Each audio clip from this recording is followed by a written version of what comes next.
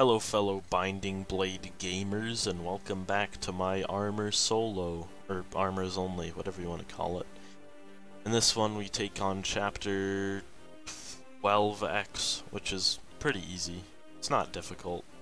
It's just kinda tedious because there are tons of chests, and Fog of War, and also the poison pillar things that shoot out, though those actually aren't that bad.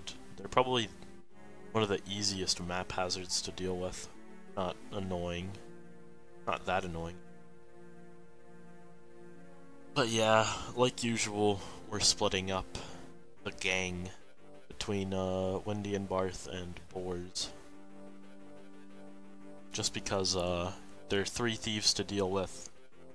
2 of them are on opposite sides pretty much.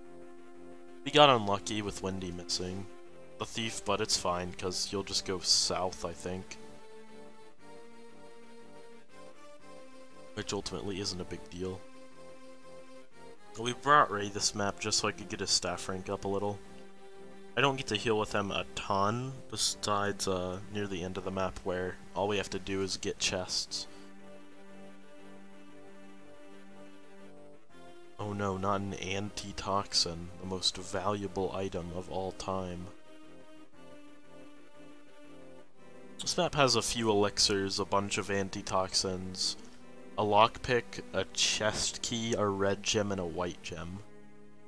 You typically want to get the white gem, which you're basically guaranteed to, unless you do weird stuff like steal from the thieves and then leave them all alive. Then maybe they'll steal the white gem, but typically if you're playing normally, there's never a chance of losing out on the white gem, because there are only 3 thieves. There are no reinforcements on this map, thankfully. It'd be really tedious if they were. There are not.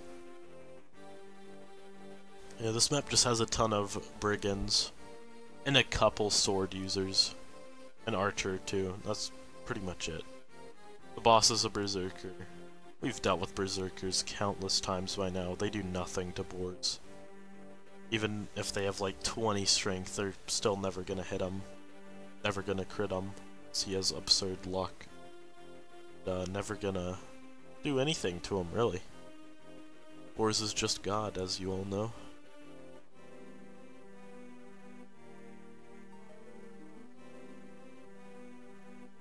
Next chapter, I'm still unsure if I'm going to attempt getting the Knight's Crest early or not.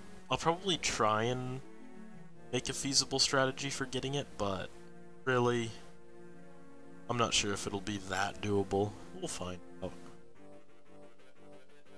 I guess we'll find out.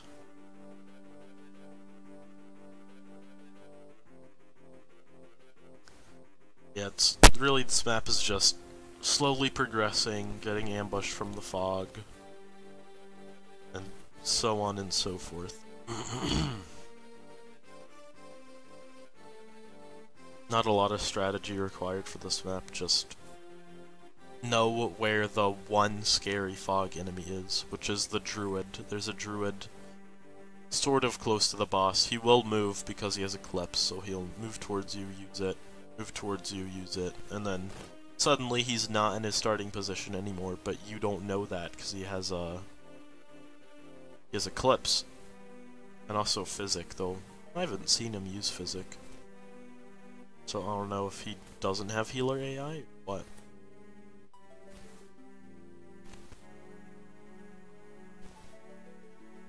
Because you'd think he'd Physic this thief this turn, but no. Nope. Instead he opts to Eclipse.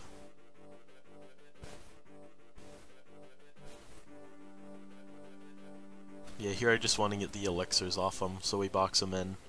Unlike FE7 and FE8 thieves, thieves in FE6 will never attack on their turn. All they want to do is run away. They'll also never steal from you, which is weird. Though I'm kind of thankful, because enemies that steal from you are super annoying. Like that one Fog of War map in Thracia with the brigands who have steal. They'll just steal from you. It's very obnoxious, but Oh well.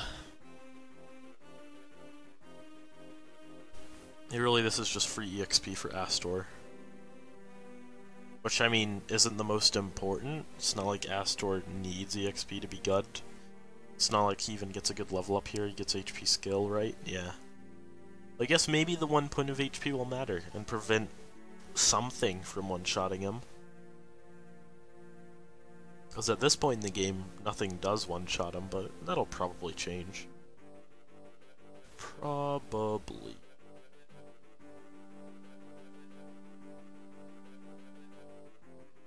I'm not excited for the next couple maps. Gonna be headaches. This map almost was a headache, because I had to redo an attempt near the end because of the dumb druid being in a weird spot. I couldn't see him, and then he just one-shot Chlorine. And yeah, it's a little unfortunate, but not a huge deal.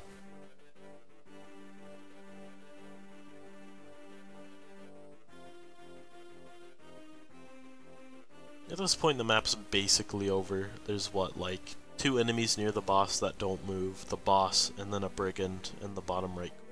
Can't hit anything. And the archer who just died. Really, the most annoying part of this map is getting all the chests. Because your deployment is only 8, 7 if we're not including Roy. And then I have to field my armors, which are the combat units, so that leaves me with 3 available spots. Then I want to field... Wait, no, it leaves me with 4. I'm stupid. But then I want to field 2 healers, 1 for each group, so that leaves me with 2. And then I want to field Elfin, because Bard. So then I'm just left with 1 spot for a thief. So it makes getting the treasure take like 20 turns. It's really annoying.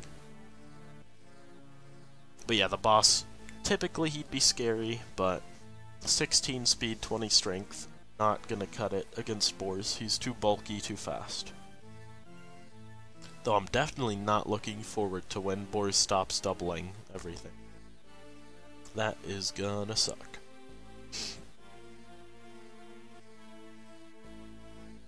In fact, I think he already doesn't double this Myrmidon, which is really lame. He has like 19 speed or something. 19 or 20. Capped speed can only get you so far when you're a general, sadly. If only there were a way to break caps, but there are not. If only.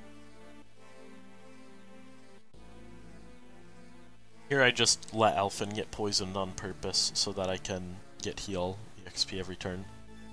Since we do want Chlorine to get to warp rank, even if her magic is garbage, having an extra warper will definitely help.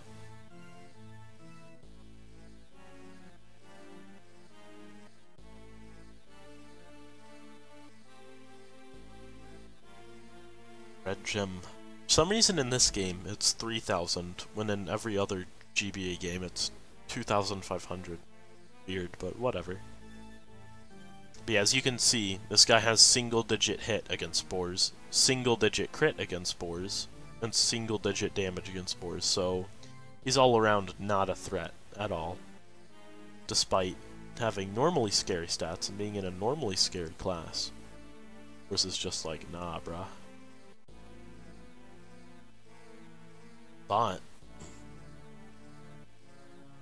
But you thought wrong.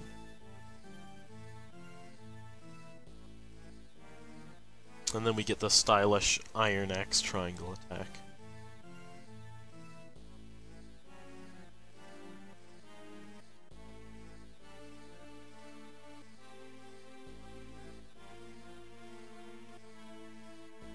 And now all that's left to do is get the treasure and spam heals on poisoned people. And spam Bard so that Elfin gets levels. Because Elfin's stats don't matter a ton, but the more speed and luck he has, the less chance of death he has. If I ever have to rely on Elfin dodging, which hopefully will never happen, because usually relying on a Bard dodging should never really be a thing you do, but who knows, better safe than sorry, right?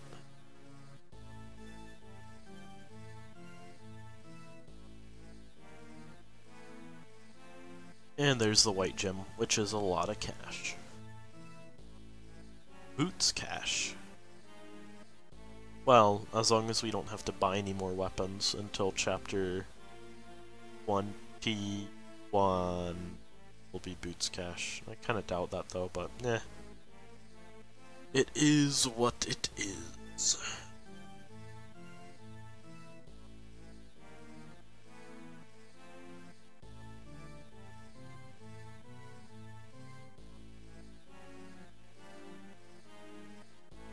I doubt Ray will get higher than these staves, but it's still nice to have a backup healer.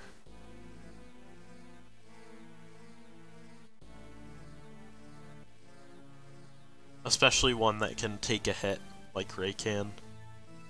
Since 12-1 Ray is actually pretty bulky for a heal bot. Bulkier than anybody else that I have healing. Though I don't doubt that a few things double him. Though a few things also double Ellen, and also double Saul, and probably even double Clarine, so it's nothing new.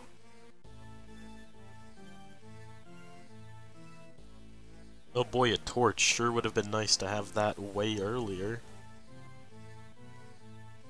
I don't know why FE6 is kinda stingy with torches. Like, you can buy them in chapter 9, and you get one in a chest here, and that's about it. There might be one or two other ones, but kinda it. It's kinda bizarre. You'd think torches would be more common, but nope.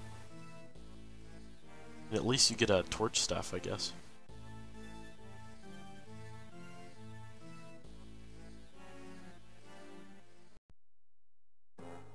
Boars being a concerned older brother, just like, I don't know. It's like a lot of other concerned older brothers. Sedith. I mean, he has green hair like Sedith. But anyways, that concludes chapter 12X. So thanks for watching, and hopefully I'll see you in the next one. Peace out.